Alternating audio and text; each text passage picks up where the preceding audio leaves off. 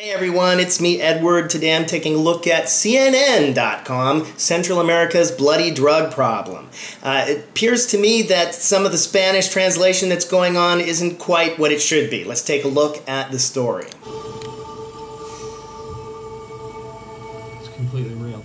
We're not making up how violent this place is. We've been here 4 hours, and our first body's turned up. It appears that he's been shot. The impact wound appears to be right here on the right side of his head, and the police commissioner told us that, as is very typical in these situations, nobody saw anything, nobody heard anything, and nobody knows this guy.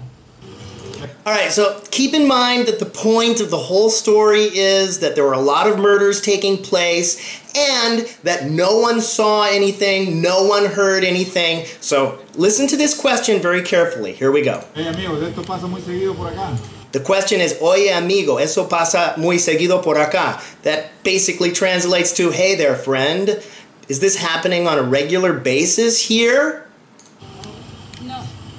Oh no. No. The answer is definitely no. What do you want to stop? And then the reporter says, no one saw anything. No one saw anything. Watch it yourself. Here we go. Yeah. Go back a little bit. Watch it. As is very typical in these situations, nobody saw anything, nobody heard anything, and nobody knows this guy. Hey amigos, esto pasa muy seguido por acá. No. Oh no. Nobody wants to stop. Which suggests that people are definitely afraid in this neighborhood.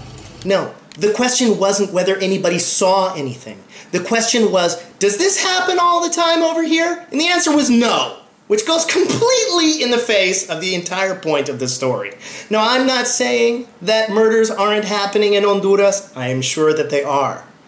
But get your facts straight, okay? The question was, does this happen frequently here? And the answer was no. Okay? Thanks for watching.